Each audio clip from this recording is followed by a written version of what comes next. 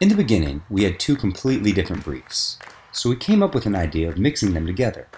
A young and ambitious photographer, Arturs Kondrats, and a real estate developer promoting a new real estate project, Tal Residence, both had the same goals.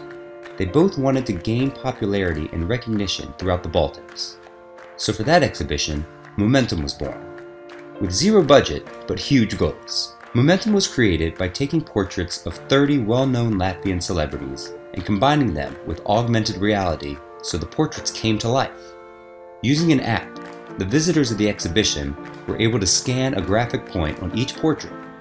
A video of that person then appeared on their screens, telling a story about a moment in their lives. In Latvia, AR technology is a completely new approach, and Momentum was the first to harness it.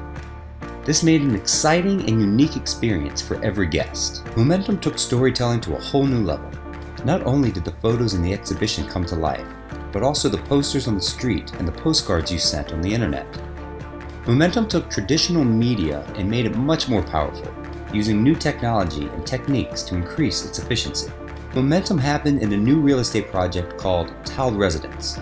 The goal was to promote and inform people about the new building in a unique way, taking a completely empty room and filling it up with stories and visitors.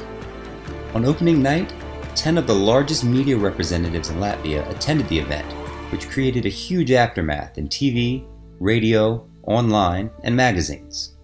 Following the event, the photographer was invited on several TV programs, such as Evening with Renar Zeltins on national television. The momentum spread across the borders with NBA player Kristaps Porzingis and top model Ginta Lapina, who both shared and informed their followers. The pop-up exhibition has now transformed into a traveling one.